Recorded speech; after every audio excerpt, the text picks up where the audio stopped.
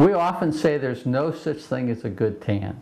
Many people feel that a tan is a sign of beauty, it's a sign of leisure, but it turns out that to form a tan you have to have radiation damage. So a lot of people ask, can I use sunscreens on infants and children? And on the sunscreen box it usually says not for use under 6 months of age.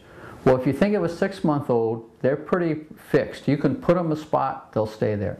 So for children less than 6 months, we do say they can use sunscreen on their hands, their face, their exposed areas, but usually you can put a hat on them and they'll keep it on. Usually you can put long sleeves and long pants on, they'll keep it on. Usually you can put the young infant in the shade and they'll stay there. Once the child starts to get mobile, then you have more exposure to ultraviolet light. And so that's when we want you to use a sunscreen. So it's very safe to use sunscreens on exposed surfaces. But also cover-ups, the high SPF clothing are also helpful. And so a combination of a cover-up with sunscreen on the exposed areas is the way we like to approach children. Now how you put it on, it could be a stick, it could be a sun lotion, sunscreen lotion, it could be a spray. And all these are fine. It's important not to use the spray around the eyes. The sticks often will work around the eyes, and also the sunscreen lotions, if you put them around the eyes and you sweat, they'll seem to go into the eyes and burn. So using a stick around the eye is one of the things we recommend, and probably also on the lips. For young children, you can usually put it on and they'll keep it on.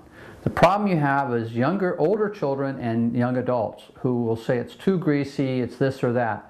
So you want to find a sunscreen that's very comfortable to put on. I like the highest SPF you can use. So SPF of 30 or higher, if you can get 45, 50, 70, and that's comfortable on someone's skin, go for it. The better their protection, the better you're protecting against eventual ultraviolet damage and skin cancer.